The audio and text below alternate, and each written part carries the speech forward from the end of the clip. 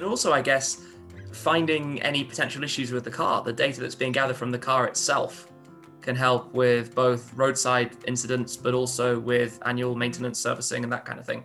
Yeah, so we're doing preemptive roadside assistance, and we're doing remote diagnostics as well. So we get diagnostic codes from the car, but we're also preempting and seeing parts failures or predicting parts failures. So when the car does go to the roadside and it needs assistance, then we've already informed the recovery vehicle where the car is and what the potential fault is, and if a part can be delivered for the car to be repaired quicker.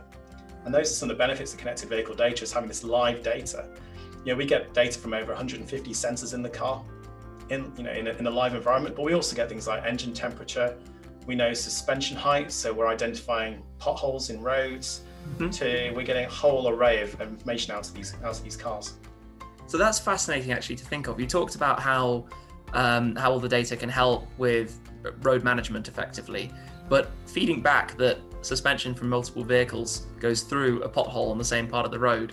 To think about how that can connect with instantly communicating that back to the local council or whatever it might be to get that data, that's an extraordinary look into the future that Wejo is already bringing.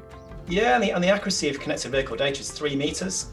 So but if you've got enough vehicles, so I was looking at some data last week, and on 3 highways that cross over in LA, we received data from 153,000 vehicles in one 24-hour period. So we've got this incredible sort of critical mass of data, which translates to 6% of all vehicles on that road. So we can then identify exactly where there are issues with the road, and we can help the DOT repair the road quicker, which then reduces the cost of repairing vehicles, reduces the costs to the Department of Transport. So it's a real sort of a great example of data for good about what data in the car can mean.